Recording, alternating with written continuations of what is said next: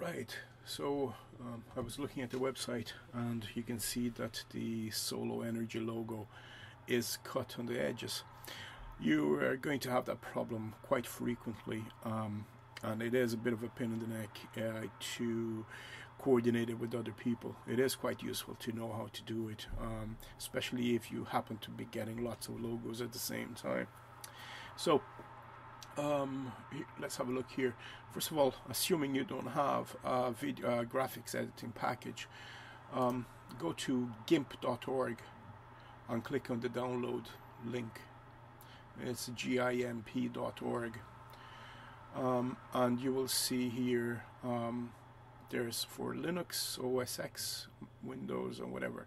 So assuming you're on Windows, click on Windows and download it directly or via BitTorrent, whatever you have available. It's a free software and it's very advanced but quite easy to use, and I will show you now how to do what you need to do for the website. So you have obviously uploaded already a few logos, so I'm not going to go into that level of detail. So just let me start GIMP here now.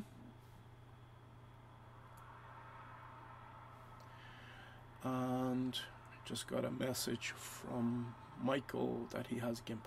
Anyway, I'm starting GIMP here, and basically you go File, New, and here is where you get the size of the canvas or the background or the full size of the image, and you're going to go always for 444 by 278.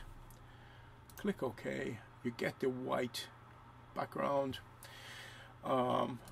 Then you open as layers, file, open as layers, and you get whatever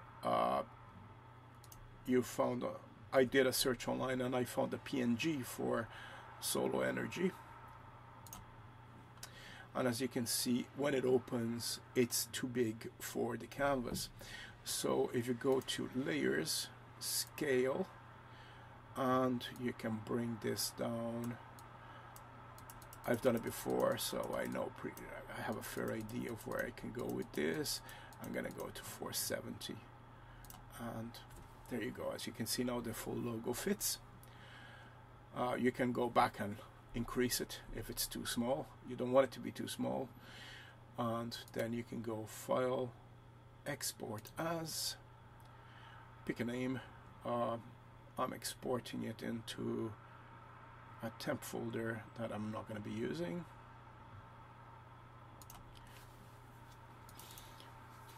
I'm going to call it Solar Energy PNG. I've already done this for testing. I'm going to replace it, so, and export, use the automatic settings. So we're done with that. Quit, discard changes because the exported file is up there, and you're ready to import. I had already done it. This is the second time I'm doing the video, so, but you know how to do this.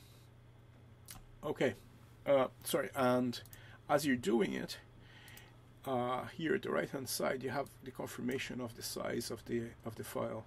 So this is the correct size, and we can see all our files will have the same dimensions. And that's it, pretty much. Talk to you soon.